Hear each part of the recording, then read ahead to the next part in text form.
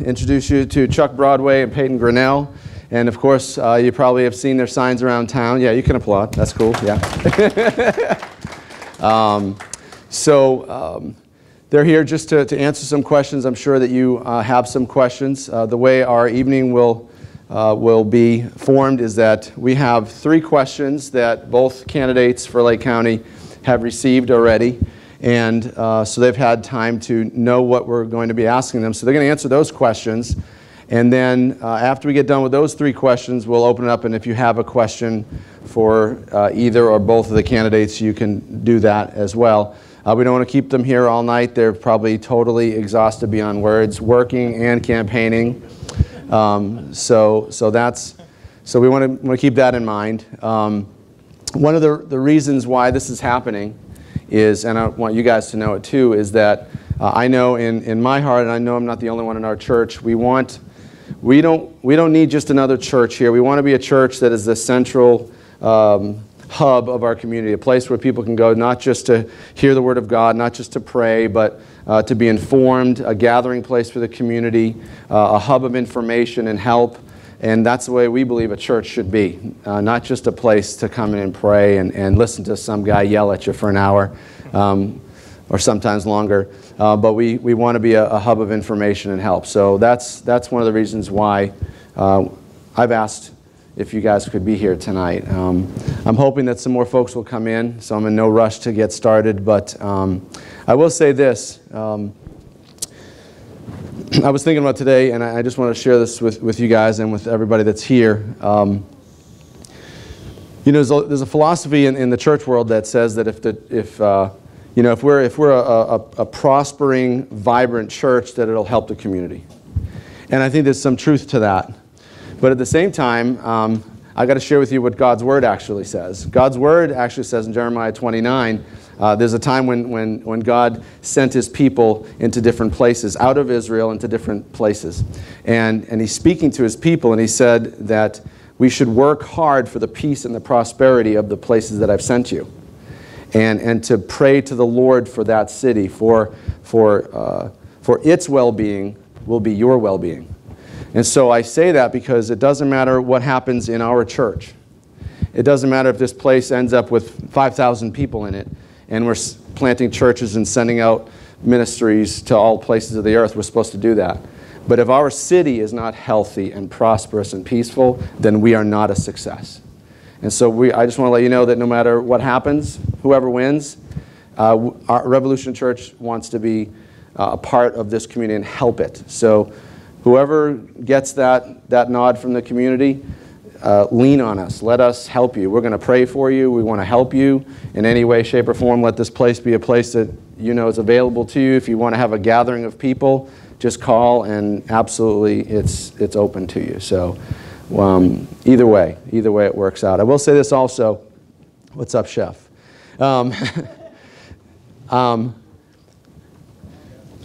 I'm not here to take any sides on any of the candidates for any office.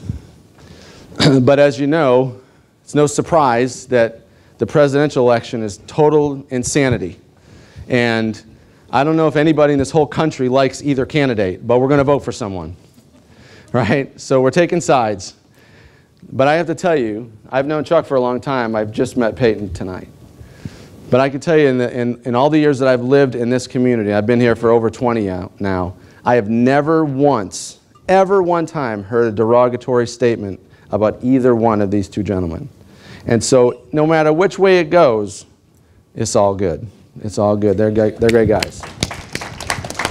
So with that being said, what we're going to do is we're going to give each of these 2 gentlemen an opportunity to give you a minute or 2 of just kind of like an opening, just to say hello and introduce themselves to you, and then we'll start in with our questions. But before we do so, I don't know, some of the folks in here, even though you're all over there, and I kind of feel weird instead of being towards the middle so I can see you, but some folks in here, I don't know you, but we're Jesus' church, and we love Jesus, and I don't know if you love Jesus or not, but Christian people, we pray.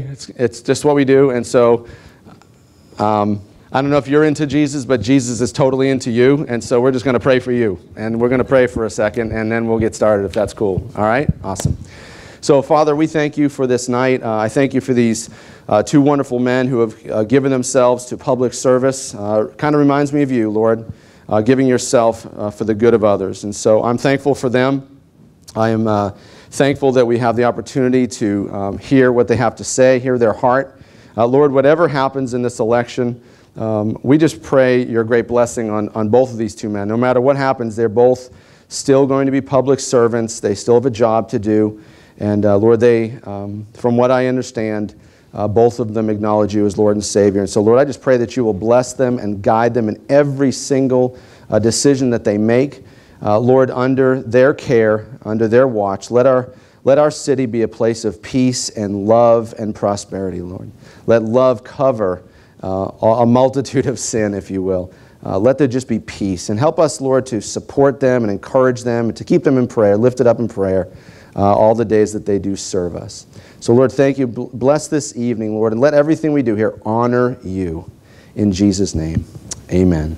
All right. Well, we didn't flip a coin, so I'm just going to leave it up to you two absolute gentlemen to decide who wants to go first, and just grab a microphone. You got one on your chair there, and just let folks know about who you are and what you're all about. Cool? All right. Awesome. Well, good evening. And, thank you, Pastor, and thank you, Church, for having this forum. My name is Charles Chuck Broadway, and a candidate for Lake County Sheriff. I'm currently the Chief of Police for the Claremont Police Department, the largest city in Lake County, and I've been in that role for 4 years with 20 years of law enforcement experience. A little bit about my background. I was born and raised in Long Island, New York. I graduated from St. John's University with a bachelor's degree in business management. Met my wife and married for 22 years. We have 4 children, all girls. My oldest is in college. Next one is a senior in high school. Then I have 2 in 6th and in 7th grade. From there, I joined the ranks of the New York City Police Department in 1996. I advanced in my career there to a detective. While there, I remember a phone call as if it was like yesterday, and the phone call was, Chuck, you have to come back to work because a plane just crashed into the World Trade Center. That day turned to weeks and months involved in search and rescue efforts, search and recovery efforts, also assigned to a landfill in Staten Island, sifting through tons and tons of debris, looking for items of sentimental value as well as evidentiary value. Relocated to Florida, continued my law enforcement career. My last agency prior to joining Claremont Police Department was FDLE, Florida Department of Law Enforcement. That's the state investigative agency for the entire state of Florida. While there, I rose to the ranks to a special agent supervisor. Last assignment there was over the highly regarded public integrity unit. And within that unit, I had oversight over allegations of misconduct of public officials. We also investigated police officer-involved shootings in Central Florida area, including Lake County. So whenever an officer utilized his or her firearm, we conducted that investigation and forwarded that report to the state attorney's office for their review. While there at FDLE, the state, I saw an opening in Claremont. Tough decision to leave FDLE, the state investigative agency, to come to Claremont. Reason why I left and retired early, one goal in mind. Sole factor was I wanted to make a difference and an impact in a city and a community where I resided. Not only do I believe that goal was met, I do believe that goal has been exceeded. Claremont is not the same agency it was just a few years ago. My platform and why I'm running for sheriff, number one, is proven leadership. I encourage you to ask people in Claremont and South Lake County about the positive difference, positive influence that my leadership has made while serving there as a chief. My leadership has a track record, it's tangible. If I ask anyone about a definition of leadership, we give several different attributes of a great leader. But at the end of the day, it's using those attributes and characteristics to make a difference in our communities, make a difference amongst our sphere of influence. Number two, commitment to the community.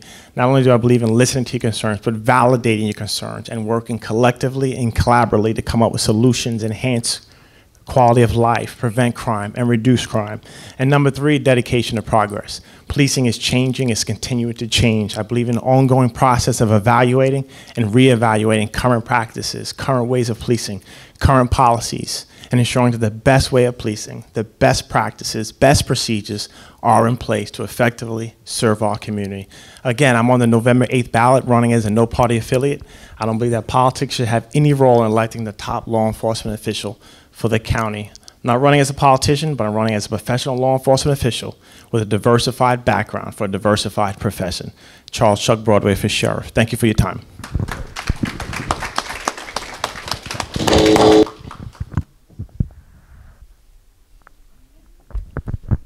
Well, good evening, Revolution. Thank you for having us here tonight. Thank you, Pastor. My name is Peyton Grinnell, and I am running for the office of sheriff here in Lake County. And I'm honored to have the endorsement and the support of our current sheriff, Gary Borders, who is retiring at the end of this year. I was born and raised in this great county. I graduated Leesburg High School in 1986, at which time I joined the United States Marine Corps. I was assigned the Marine Corps Special Operations Command's Fleet Anti-Terrorism Strike Team, where I held a top-secret security clearance, served 2 combat deployments, and underwent extensive counterterrorism training. In 1993, I graduated from the Police Academy in Eustis and was hired at your sheriff's office in 1994. I've promoted up through the ranks. I've had extensive senior leadership training to include graduating from the FBI's National Academy in Quantico, Virginia, the Chief Executive Seminar at the Florida Department of Law Enforcement in Tallahassee, as well as the Administrative Officers course at the University of Louisville Southern Police Institute. I've worked in criminal investigations, uniform patrol, community services, served as the Public Information Director, as well as the Training Center Director and other things at the Lake County Sheriff's Office. For the last 10 years, I've served as second in command, working side by side with Sheriff Gary Borders, running the day-to-day operations of our 700-member agency. 700 of the most professional men and women in the state of Florida that go to work every day to serve you, to make sure that the quality of life in this county remains high. I couldn't be more proud of them. Been married to my high school sweetheart now for 27 years. We have a daughter who is a senior at University of Central Florida, and my son is a sophomore in high school. No offense, Pastor, but our church home is Heritage Community Church in Fruitland Park, and Pastor Sid Brock rocks the world. Thank the world of him. He's the guy that's got me through this campaign. You know, for the last 23 years, while working at your sheriff's office, I've supported this community. I'll continue to support this community, and I'll continue to support, protect, and defend our Constitution and government of the federal government as well as the state of Florida. You know, it's personal for me. This is a great county, and I couldn't be more proud to work alongside the men and women of the Lake County Sheriff's Office as well as the 12 police departments, including Claremont Police Department, who does a fantastic job. So I would ask for your vote on November the 8th, Peyton Grinnell for Lake County Sheriff. Thank you very much. Well, we have 2 very qualified candidates for sure. What, Peyton, I think, is that you? I got it. You got it? All right. Okay, so what we're going to do is I've got some questions for them, and like I said, they've already been informed of these questions, so I'll just start here. Since we start in this order, we'll just go this way, if that's okay. And I'm going to ask you the questions as you have received them. And so here's our first question for the evening. In recent years, we have had situations where law enforcement had to get involved in fights on school campuses. Do you see your department doing anything different when it comes to school violence?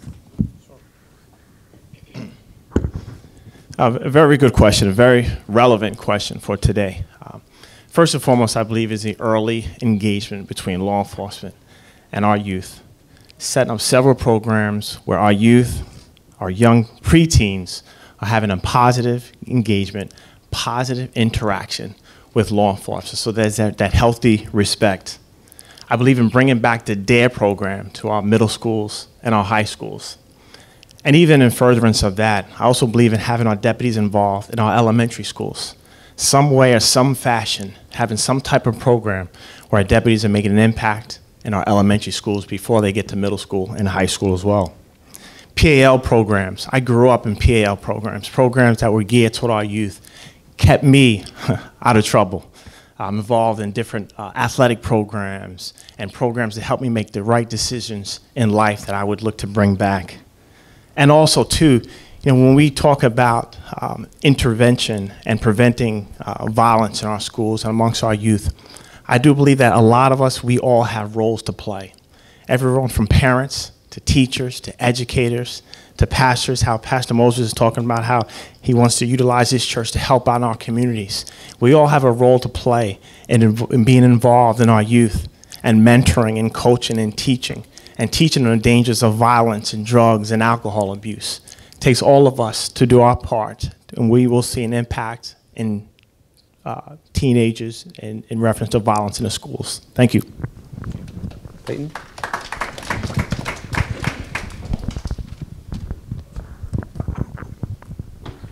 You know, you've seen where we've had the violence in the schools, not just here in the state of Florida, but across the nation, but as well as in Leesburg High School, where my alumni. And I will tell you that, you know, first of all, we have a school resource deputy in every high school and middle school in Lake County. With the exception of Mount Dora Police Department, they provide their own. And those school resource deputies are in those schools not just to enforce the law. They do a great job of doing that. But they're in those schools to mentor, to be role models, and to make sure that those students in that school understand that they can realize their dreams, no matter how big they are. And those school resource deputies do everything from mentoring to providing instructional material on cyberbullying, to providing instructional material on the dangers of sexting in those schools. But let me tell you something. When you put 3,000 students in a high school, you're going to have issues. And there are times throughout the last few years where we've had 3 deputies in one high school. Several we have 2 in. And those deputies are busy. And they do a great job. But you know, unfortunately, you only hear about the bad things that happen on a school campus. You don't hear about the good things. I have the privilege of seeing these students after graduation and after college coming back and looking up that deputy sheriff that was the positive role model in their life that helped them get through whatever issue he or she was facing. So that's a great program. And I also believe in bringing back the DARE program to our schools, because it's more than just drug abuse, resistance, and education. It's about life skills. It's about teaching these kids conflict resolution and how to succeed in today's world. It's a tough world out there that our children face today. And I'll tell you, one other thing that the sheriff and I did, when that kid gets into that school fight on campus, we decided, you know what? A fight's going to happen from time to time. But should that kid's dreams be thrown in a garbage can because he or she got in that school fight? So we instituted what's called the WILLOW program, work in lieu of arrest, to where with the parents' cooperation and approval, that child that got in that school fight on school grounds now goes to the sheriff's work farm for 5 Saturdays and does work labor at that work farm, and if they complete that, they have a clean record. Because we believe that we also have a responsibility on the back end to make sure that when a kid makes a mistake, and they will make mistakes, I just didn't get caught. But when a kid makes a mistake, that they have a chance to recover from it. So, you know, we're going to have the youth violence in the schools, but I think that the deputies do a great job of making sure that we keep that at a minimum. Awesome. Thank you. 2 questions. Before we get to the next, you both mentioned DARE. Just so we know, is DARE, can we reinstitute DARE through the sheriff's office, or is it something that has to be done politically? How does that all happen? I believe it's just funding. It comes down to funding the program. Money. And it's through the sheriff's office, though, correct? County Commissioner. Okay, gotcha. Now you know who to talk to. Okay, and the second thing is, can I send my kids to the camp? Yes. Okay, just curious. Okay. All right. Here. Yeah. Yeah. Oh, is he going to be there? If Unsworth's there, I'm definitely not sending him. He's rough. Okay. All right. Here's the next question for you, gentlemen. And this one is near and dear to my heart. Our desire here at Revolution Church is to really reflect the population of the church. We desperately wanted to reflect the body of Christ in an appropriate way, which means all different ethnicities, different age groups, people from different walks of life, and that is our heart. So that's why it's near and dear, this question to us. But it says, this is the second question, our country has seen many incidents where there is tension and violence between ethnic groups, as well as between certain ethnic groups and law enforcement. How do you fight? How do you fight this tension here in Lake County so it's a peaceful and welcoming community for people to want to live here? Yeah. Nationwide, we've seen a lot of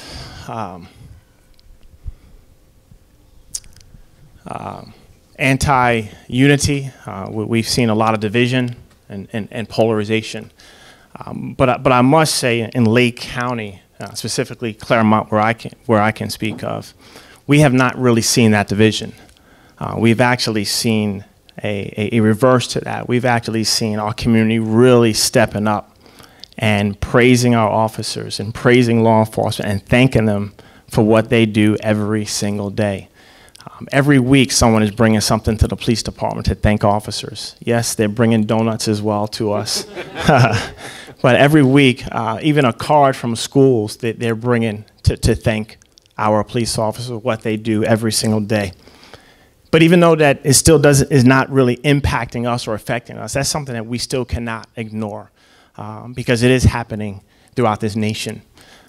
Again, I believe in being proactive on the front end of building these relationships with our community. I believe in leading from the front. I am not a CEO of a law enforcement agency that sits behind my desk. I am out in the community rubbing shoulders with people, building that rapport, encouraging my officers to have that positive interaction every time they go out.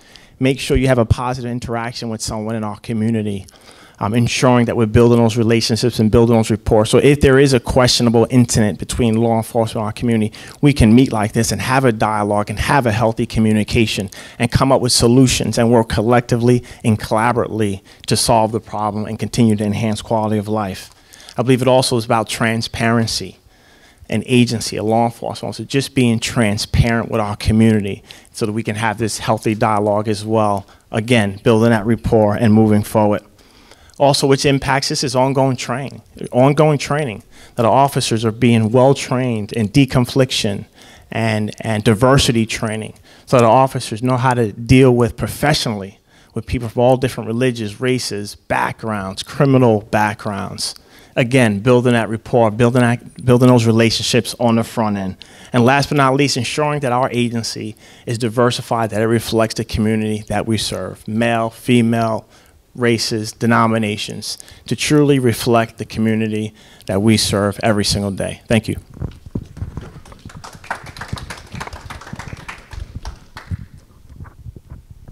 You know, I would agree with the transparency of the agency. We are also accredited at Lake County Sheriff's Office, where every 3 years we undergo a very stringent review of all of our standards and procedures and policies that we have in place to make sure that we are doing the right thing. And we are doing the right thing at your Lake County Sheriff's Office. And I'll take it a step farther. My command staff, my leadership team that I put in place, it will be a requirement of each and every one of them that they will belong to either a Rotary, a Kiwanis. Pastor, I don't care if they come here and hold Bible study for you, but they will be involved in their community at some form or level.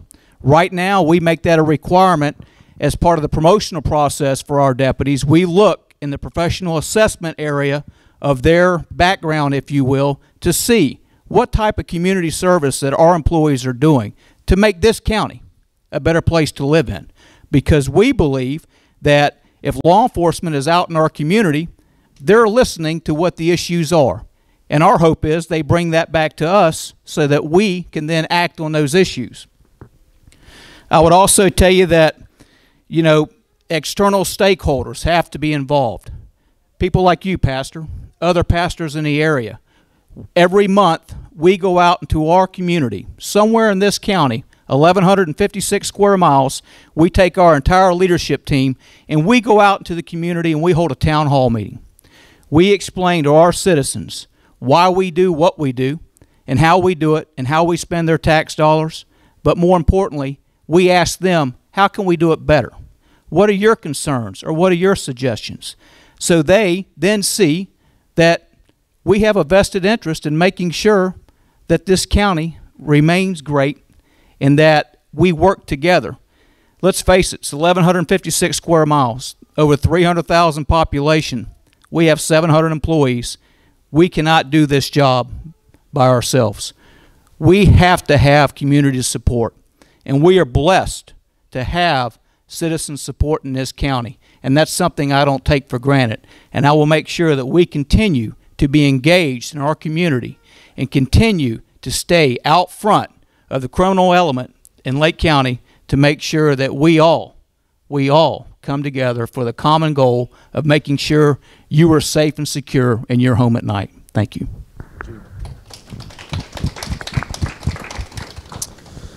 All right, the last of our 3 questions before we open it up to you all. How would you handle preparations when it comes to local acts or threats of terrorism?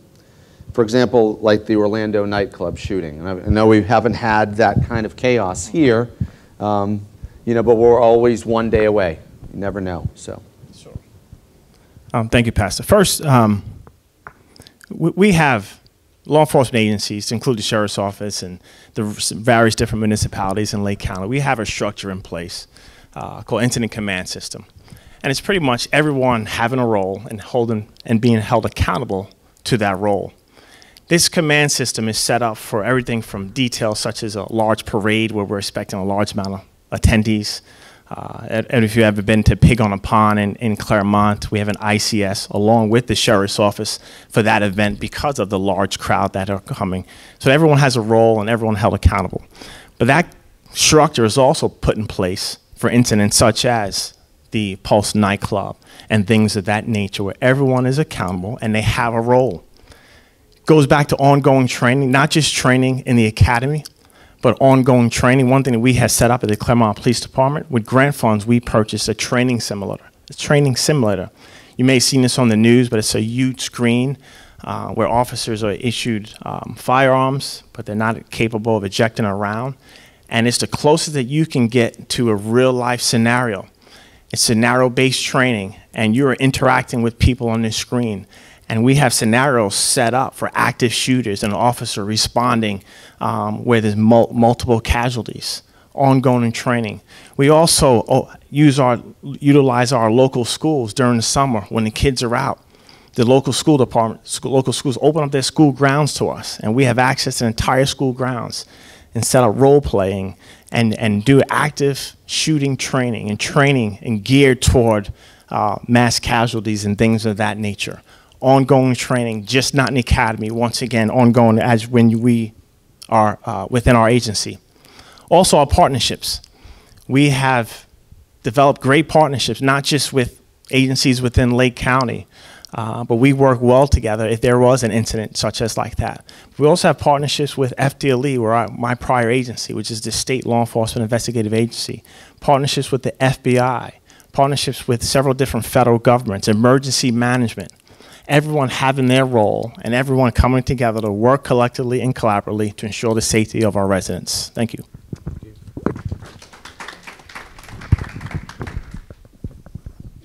As the chief said, you know, the National Incident Management System came out after the 9/11, and we do all chiefs and sheriffs across the state of Florida, as well as across the nation, respond the same way. It doesn't matter if you're in Florida or if you're in Georgia.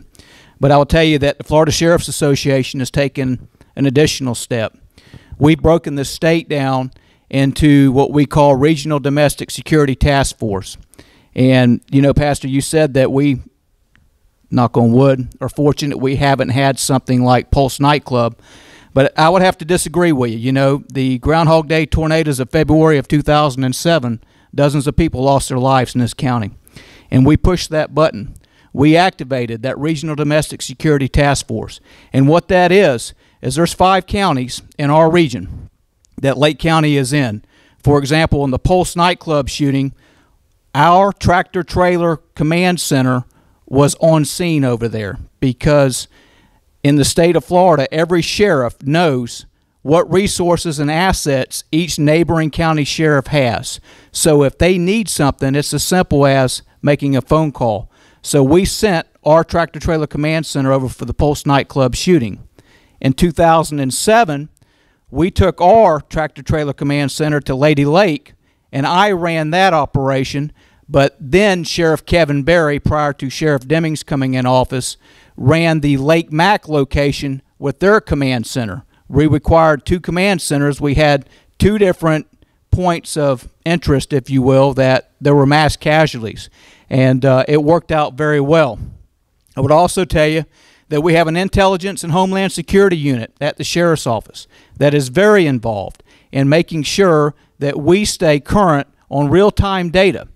Our guys that work in that unit, and girls, we have some ladies in there, have been sworn in with federal credentials, top secret security clearances. So they're able to get that information and not have to sit on it. I don't want to alarm anybody in this room, but believe it or not, here in Little Lake County, we've had to go out at the request of the FBI to notify somebody at a residence that they were on ISIS hit list. Fortunately, that individual was no longer living here in Lake County, had since moved down to the South Florida coast area. But we do get that information, and we act on it right away. But I would tell you, because of the leadership of the Florida Sheriff's Association, because of the leadership of the sheriffs in this state, and because of the National Incident Management System, we're as prepared as we can be. But we need our citizens. We need you. You're going to be the one to see something out there, and when you see it, you have to call us so we can act on it right away. Thank you very much. All righty.